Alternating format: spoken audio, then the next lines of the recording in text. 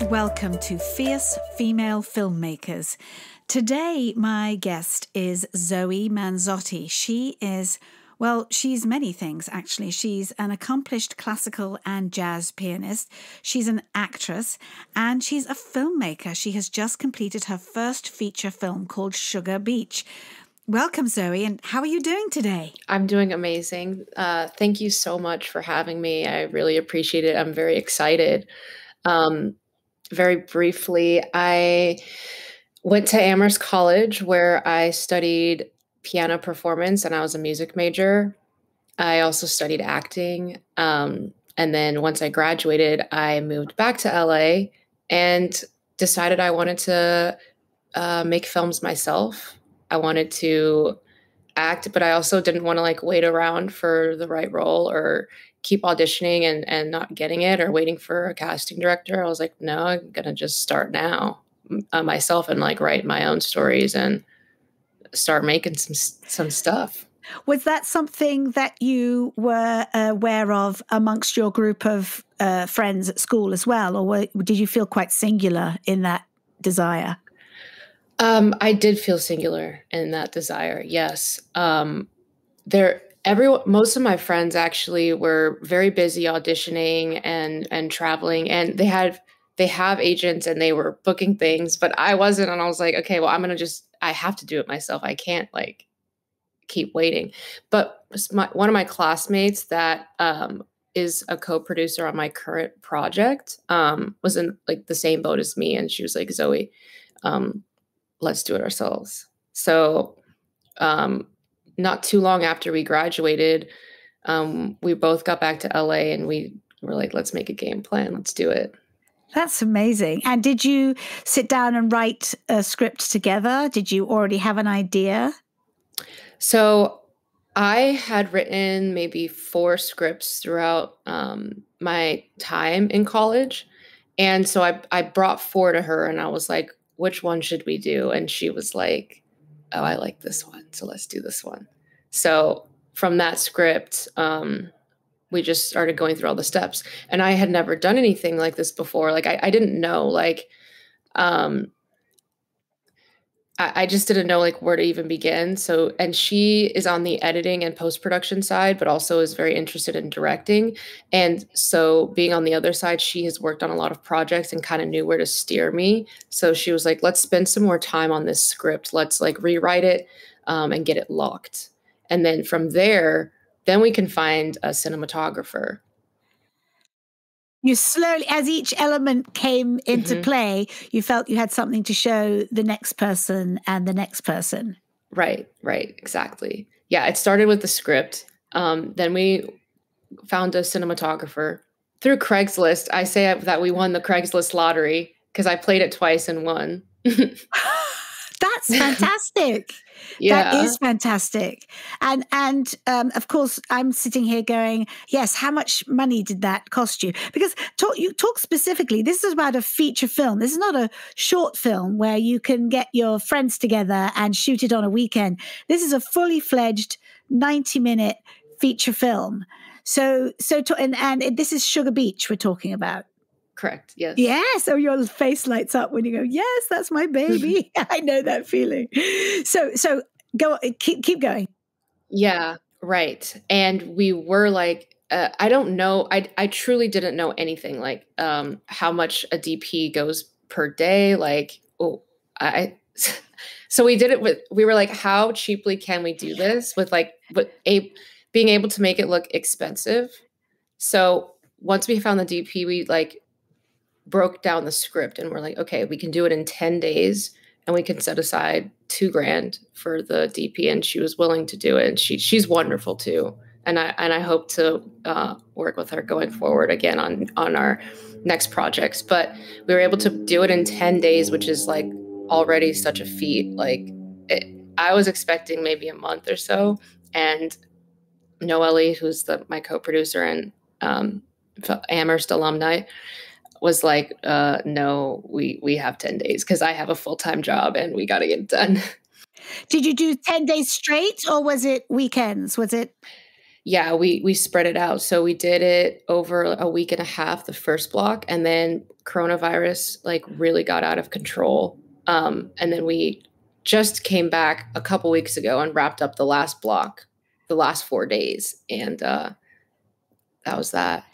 But like just the steps we did, script, consulting Noelle is the co-producer, finding the DP, breaking up the schedule and the locations, and then casting, dates, and then we hired 2 PAs to help to help us design the set on the day. And then a costumer that designed our costumes and picked out our outfits on the day. And that was that. But it's important to have those people. I know when I was thinking about super low budget, I'm like, well, I'm pretty savvy with set design and costume and stuff. I can pull that dress for that girl and those shoes. But it's ridiculous to think that you could do that and direct it and so on and so forth. You acted in this film as well. Yes. So there was no you can sort of multitask, but when you're in the moment, in the shot, acting, you have to, that's your job. That's your single job. Yes, exactly. And I also was the set medic too, because we needed one like in COVID, but luckily no one was like, I didn't have to deal with anything too crazy. And well, I guess this was all before vaccines and all that sort of stuff. So did you just trust, did you pre-quarantine yourselves before you went to work? Or you just all knew that you were staying home and being very vigilant before you came together to do a shoot? Well, we actually, we had a COVID compliance officer whose partner works in healthcare. So we got very lucky. They had multiple rapid tests that we could take prior to each day of filming. And everyone tested negative every time. So especially in this last block, the first block was tricky because that was pre-vaccine. And then the second block, these last 4 days, was post-vaccine. So we just did the little swab, 15 minutes. Everyone was negative, did a little cheer, and finished it up. That's amazing. You could probably write a book just about not just making your first feature film, but making your first feature film during a pandemic. Yes. It's an amazing achievement. And so you're all in the can now. Everything is there. Mm-hmm. And now you've got to put all the jigsaw pieces back together. Yes. We have a lot of volume of footage to sift through and then make into our movie. Are you an editor? Do you feel, that's something you're going to do yourself or Noelle's going to do? Yeah, Noelle is an editor, so she's going to edit it, but I'll sit with her and like, we'll go through it together and like make sure that we have like everything we need. Yes. And then you have to think about sound design and music and all of those elements. Do you have that yet? Or are you just kind of going to sit with the picture for a bit? So this is the second part of the Craigslist lottery. We found a sound designer who charged only $200 a day for 4 days and then is going to help us in post for free. So we hit the Craigslist lottery twice. Let me tell you though, and you do deserve that. I think all first-time filmmakers deserve these angels and allies that drop from the sky to help you. And I think a lot of it has to do with each one of us remembering how hard it was at the beginning of our careers. And you just want to sort of turn back and help somebody up, from slightly behind you. There's always a lot of that. And you'll find a place in your career down the road where you'll be able to pay it forward and do the same thing. But I still think it's a very brave thing to put yourself out there, especially if you saw all of your friends who had chosen to be actors getting work and you're feeling like the odd man out. I think, especially as you've become this accidental filmmaker when really you could or should have just been an actress. But look at everything you've gained and the experiences that you're in, the relationships that you're forging. Because now you've done one film, that's not going to be it, right? You're going to keep going. Oh yeah, we're gearing up for our next film too. which I'm That's very excited fantastic. about. So I want to come back to Sugar Beach and hear a little bit more about it and its plans for the future. But rewind a little bit for me to, you just casually mentioned there that, oh, I'm a concert pianist. I trained in that's what I get this image of this tiny little girl on a piano stool whose feet don't even reach the floor, pounding away Rachmaninoff on a keyboard, on a Steinway. Is that far from the truth? Not at all. It's very accurate. I was like 2 or 3 years old, and then had a little upright in my mom's house, and I would just slam the keys every day. And my grandma was a piano teacher and a music major, and also a school teacher. So she started teaching me when I was like toddler age, like 2, 3, 4, 5, and then when I was about 6, that's when my mom realized that I was actually going to be very good. So I got myself a really, really good piano teacher, and I was with her until I graduated high school, and I learned so much. And that's when I really started practicing, like seriously, like 2 or 3 hours a day. And then that like brought me into college, got me into college for sure. And then while I was at college, my first 2 years, I focused on piano performance. And then the last 2 years, I actually switched my focus the last 2 years. I focused on contemporary piano and jazz piano and blues piano. And I kind of took a break from classical and also studied piano composition, just any kind of composition, any But genre. so you could write the music for your film as well. I could. I thought about doing that, but I don't know. I'm going to save it for like maybe the next one.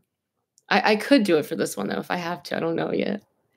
It just sounds like an incredibly big talent to let go. I mean, not that you've stopped, but was there some eyebrow raising in the family when they had seen you grow up on this path to be a pianist, and now you're not doing that at the moment?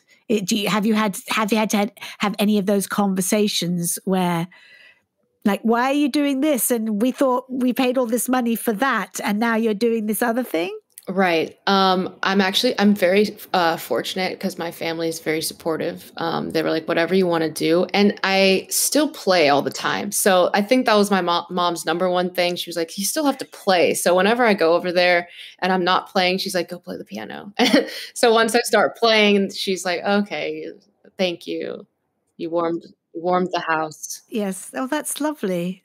And of course, when there is a film about a biography film about some amazing pianist, you'll be like, I can do that. You know, they won't have to hide your hands behind the key. Right. You know, when they do that through the Steinway shot, where they're sort of, moving backwards and forwards, and their fingers aren't really moving. Right. But Yes.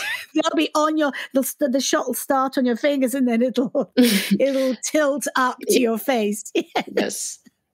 Exactly. That's fantastic. That's I'm always fascinated by certainly fascinated by people who come from a completely uncreative background and decide one day they're going to be an actor or a photographer or something. But to go from really quite a different kind of creative performance to this, that was probably quite a transition in and of itself. Yeah, definitely. It was. I knew that I always wanted to incorporate piano somehow in my life, and it would stick with me forever too. So I was also an athlete. I played soccer and I ran track, but I can't play soccer forever, whereas I can play piano forever. And so in my future, I see myself actually creating music for the films that I produce. And it'll always like be with me. So I'm very lucky to have that for sure. Amazing, amazing. So back to your film, your first feature film. Tell me a little bit about it and who's in it and what's going to happen to it. Okay, cool. So it's about 3 teenagers in their senior year of high school. Rosalind is a soccer star. Emma is a surfer, and Isaac is also a surfer. They're in different friend groups, and Emma and Isaac are like a hot couple in school. Everyone knows about them. Everyone loves them. They have their cool friends, blah, blah, blah. They want to add to their dynamic and kind of try something new. So Emma initiates a throuple or a threesome with Rosalind, and the three of them start dating as like the three of them are together, and no one cares, no one bats an eye. It's just what it is. They go on a lot of adventures together. Isaac's character struggles with substance abuse, and he kind of drags the girls down with him in that. And it's a slippery slope when you start messing with drugs and alcohol. And they're young; they don't fully understand the weight or severity of what could happen when you mess around with things like this.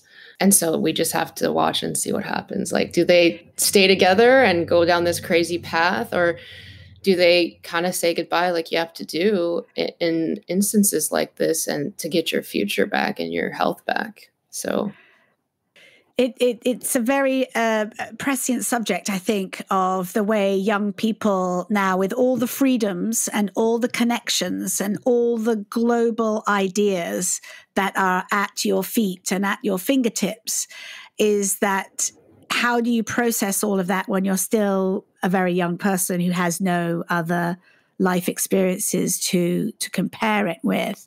Mm-hmm. And you were saying that this also is based a little bit on a true story. It's based on some people that you knew at college.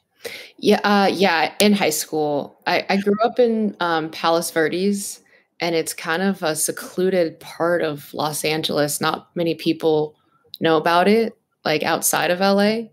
It's one of those places you either go to or come from. You don't go through there. People Right. sort of go there to live in Palos Verdes, and they stay on the hill and rarely come down. Yes, exactly. And so it kind of takes place there. It's a fictional town called Sugar Beach, but it's definitely based on what goes on in Palos Verdes. For sure. It sounds a little bit teenage version of Big Little Lies. That was another enclave of perfect, seemingly perfect life. And that's always fun, isn't it, in a film or when you're writing, to create a world of a perfect life, and then you scratch the surface, and every time you take another onion skin layer away, there's something else underneath. Mm-hmm. And that's always fun to play with. Yes. Do you need to raise a little bit more money to do your post-production, or are you kind of settled with that, and then film festivals? Yes. So we do need to raise a little bit more money, for sure. I was going to start like a GoFundMe or a Indiegogo campaign and just start crowdfunding. We have been sitting with the picture for a little bit. Like, once we finished filming, we're like, okay, let's just take a deep breath. Let's just relax for a little bit, and then we can like start going back at it. But since Noelle's editing, like, she's been like putting together our assembly line in the meantime. So, but yeah, we're going to have to raise some more money to get the score and sound design and everything perfect and polished. Yes. There's I know, as when I did my feature film, you think you're done and you're never really quite done. There's always, and then there's prosaic costs like, well, the lawyer who's completing out this contract, she needs to be paid. And you're going to do your yearly accounts. You need an accountant to do that. And it seems to sort of just go on and on and on. But in a good way, because it all happens somehow in a miraculous way. It does. Yeah. Fate is on our side for sure. Yes. I mean, are you finding, I'm sort of asking young people how they're making their way in the world, and I sound very old and wise, but really, we're also thinking about people listening to your story and wondering, you're living in Los Angeles, you're living in Long Beach, which is an area of Los Angeles. Is this your full-time job, or are you doing other jobs to keep body and soul together? You've got your piano skills, and what are you doing? How are you doing that? I am a day trader. I trade crypto. Wait a minute. So you do something else as well? Yeah, the ultimate goal is to like be a full-time actor, filmmaker, but I have been, doing a little bit of crypto trading. here and there. You say that like it's furtive and it's slightly underground, but it's becoming quite the thing though these days, right? It's a real thing. Crypto is absolutely the future, I think. Well, I did some writing for a cryptocurrency company that was starting out, and they were paying me in cryptocurrency, which reminds me I need to check my account to see what the balance is, because I kind of forgotten about it for a while. But they were in an entertainment coin, and they were also talking about how this is how films will be financed in the future. That's very true. Absolutely. Yeah. Mm-hmm. Mm-hmm. And what do you have any thoughts if you look back on your long and varied career now as a student, as somebody who's just starting out, and somebody who was your in your position, say 4 or 5 years ago? Could you give out any advice on that? There's some thoughts that you wish somebody had shared with you when you were at that stage, just about to go to college or just out of high school. Yes. Don't wait for anyone. Just do it yourself, because you can. You have the power. If you want to make a movie, you can. And you can do it all by yourself. There's so many ways. So don't wait. Just do it. Yes. No one's coming. No one's coming. You have to come. Like you're the one.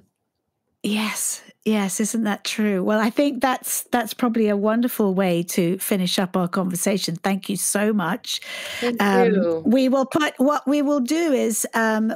links to your film and how to follow it and how to contribute to the crowdfunding campaign when you launch it, so that anybody listening here can maybe contribute a little bit to the arts, which is what it's all about. Oh, thank you. That would be awesome. No, we've got to keep the money flowing and the creativity flowing. Yeah, Zoe, thank absolutely. you so much. Thank you so much. Fierce Female Filmmakers is a production of Artemisia's Daughters. For more information, go to artemisiasdaughters.org. Our theme tune is composed by Charlie Mackey.